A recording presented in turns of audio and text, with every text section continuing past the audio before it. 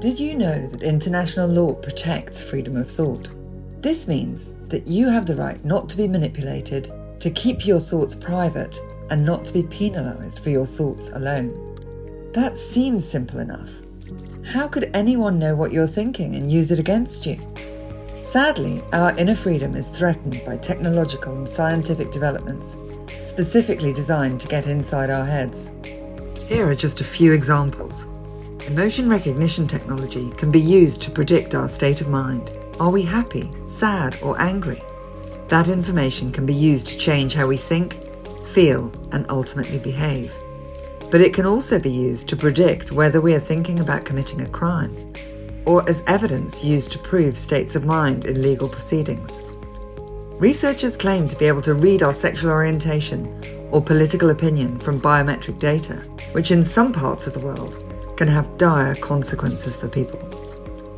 The line between our inner self and the outer world is increasingly being blurred by technology. It's important that we stop this invasion on our inner lives and set clear barriers where technology cannot enter. As regulators look to address all aspects of tech regulation, from content moderation, AI bias and oversight, data collection, and so on, we need to focus on the human, not the machine. So where do we begin? As I said at the beginning of this video, our freedom of thought, in the forum internum as it's called, is already protected absolutely in international human rights law at the United Nations level. New rights aren't needed to meet the modern challenges. Sadly, however, these rights have been largely neglected, especially in relation to technology.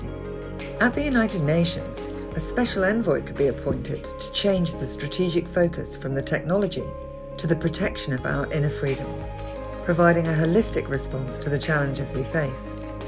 Or a new convention clarifying the practical protections needed to guarantee freedom of thought would be a useful tool for nations at a domestic legal level.